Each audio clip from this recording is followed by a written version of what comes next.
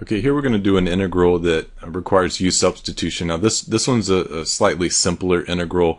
This will be a good video to watch if this is one of your first encounters with u-substitution. So before we even begin with, starting with u-substitution, how do we even know that we're supposed to use u-substitution versus some other integration technique? Well, there's one key indicator that kind of is a big flashing red light that tells us that u-substitution is probably the technique to use here, and that's the word composition. Composition is when you have layers of functions, where you have an outer layer and then an inner layer inside of it. This happens a lot with like square roots, where you have the square root of something else, or trig functions like sine, cosine, or tangent of other things. Exponentials, where you have not just like e to the x, but maybe something in the exponent. And what gives it away here is I see a power on the outside and I see an expression on the inside. So that right there is what made me think, this is probably a u-substitution problem. So if it is, if we want to go that route, then what we do is we have to make a decision on what we think u is. Now, u is typically chosen to be the inside of this composition. So wherever there's composition, the reason you thought this was u-substitution, we take the inside and try that as the u. Now, there are exceptions to this rule, but a good 9 out of 10 times is typically the inside of two composed functions. So if this is a u, then if we're going to change everything from t's into u's to do the substitution, we also need du. To get the du, we'll differentiate this expression, which will be 4t cubed dt.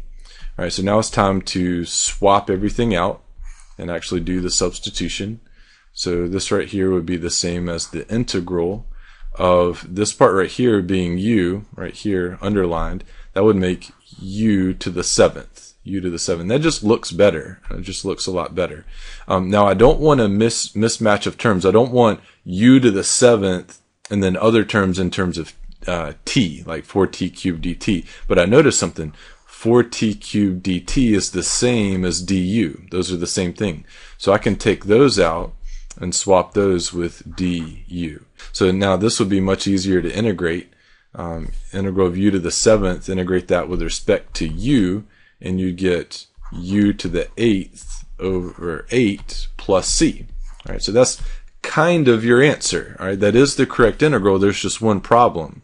The problem is that this original integral was written or expressed in terms of t.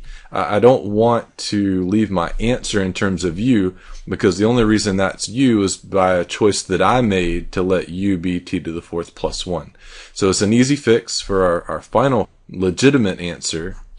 We would take the expression u out and replace it with whatever it was, back here in terms of t. So u, if you look right here, u was t to the 4th plus 1.